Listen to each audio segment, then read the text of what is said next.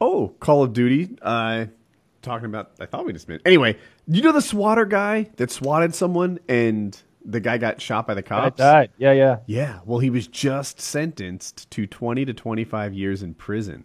Good. Yes. As a quick recap, for people who don't know this story, two people were arguing online, right? One of them's name was swautistic, something close to that.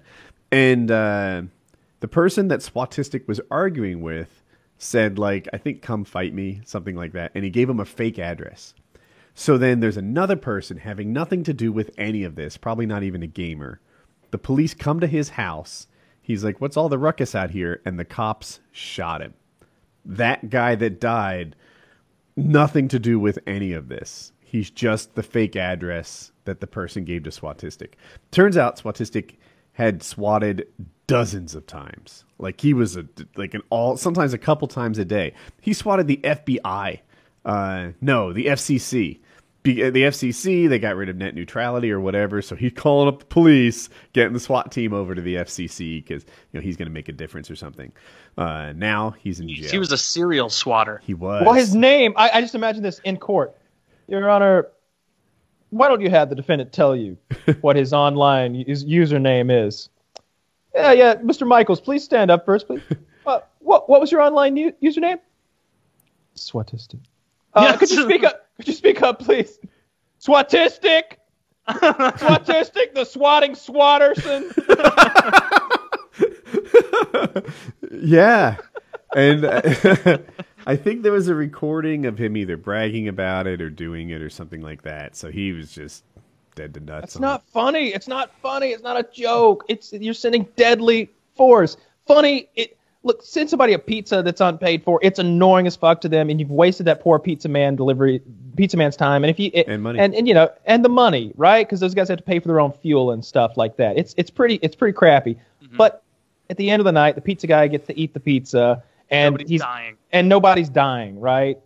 But you send a fucking SWAT team, SWAT team could kill the guy. But what if there's someone else who needs that SWAT team that night? What if there's an actual hostage crisis somewhere that's not getting handled because you sent the Apex SWAT team over to Mr. Woody's house or whatever? Meanwhile, there's some evil mustache-twiddling evildoer somewhere with a bunch of doctors tied up in a bank vault or something like that. That's probably a bunch bizarre of people scenario. On, SWAT teams now who they know this is so prolific that their mindset is almost changed when responding to calls that they don't think are truly serious, they may go, it's out in this suburb, nothing bad happens there ever, some asshole sending us to a streamer's house, and then they show up and someone actually is murdering their family. I hope it's part of the training now, right? So when I was swatted, swatting was new, right? I wasn't the first person ever swatted, but I was towards the leading edge of that. You were in the vanguard. I was really quite the big deal. Anyway, I didn't even figure out that it was swatting until my family and I were outside sitting on the curb. It was I know what happened. I've heard of this before. And the police hadn't. When I explained to them that I was an online personality and that this is a thing that happens especially in the gaming space, they're like, "What? It's just a hoax prank?" And it took them a little bit to realize that I wasn't behind it. They're like, "You do this?" No. This happens to people like me. Very different thing. And now I just hope that these SWAT teams are allowing for the possibility that it's all a prank. I don't know. I bet they aren't. I wish there was some kind of an advocacy group, or that's not the right term. I wish there was someone who was getting the word out, because they have these big international meetups of SWAT teams in Florida. I've been to them. And you go and it's all the best SWAT teams from everywhere. Brazil sends a SWAT team, but all the states and cities send them, and there's dozens of these. They've all got in the Reno 911 movie. Yeah. Is it?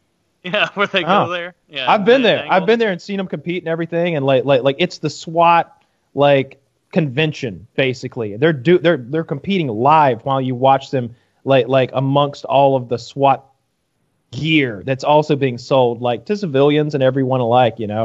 Someone needs to be down there with a booth that's raising awareness, explaining what swatting is. I'd like to do that. I've got it in my head. I did a VidCon. I did a panel at VidCon before. It's I'd like to do a panel at SWAT Central or whatever they call themselves. The SWAT Roundup. The SWAT Roundup. All right.